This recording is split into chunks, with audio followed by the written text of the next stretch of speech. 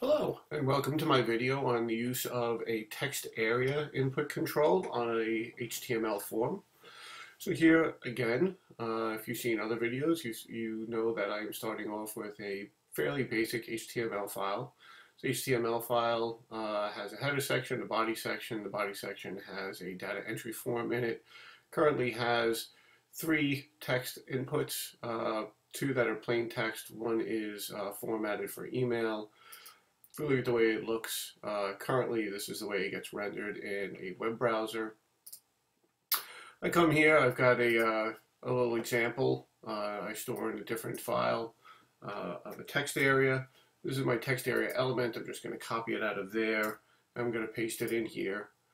I'm going to tab it over, add a little white space to make it a little bit clearer. So here's my text area. The name is going to be comments. Here again, we're using a placeholder attribute that basically will be text that appears in it but is not actually part of the value of the text area. Basically saying if you have any comments, please enter them here. I'm going to put a little label above that. Normally without a break, this label would show up next to this input, but here I want it to appear above, so I'm going to add a break.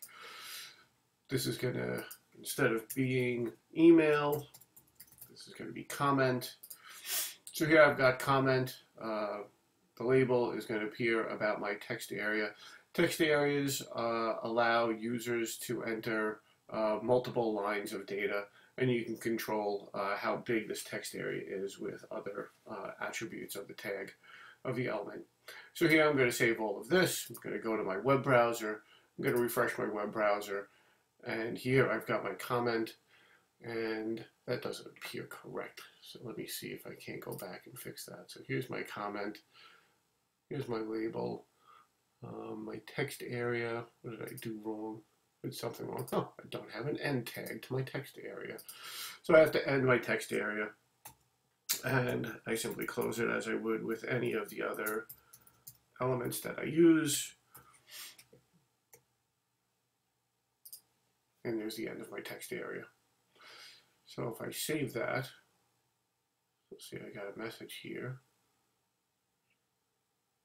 An end tag. Well, that appears to be fine. I don't know why I'm getting that message there, but I'm going to go with that. So I'm going to say save, and I'm going to go to my web browser, and I'm going to refresh it, and it still doesn't like that. Going to do a little bit of troubleshooting as far as,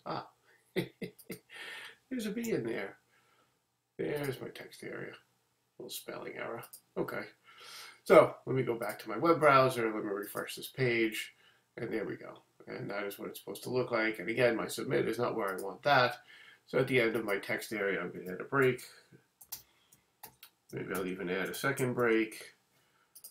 Give a little room for my submit button. I'm going to save that, go back to my HTML page in my web browser.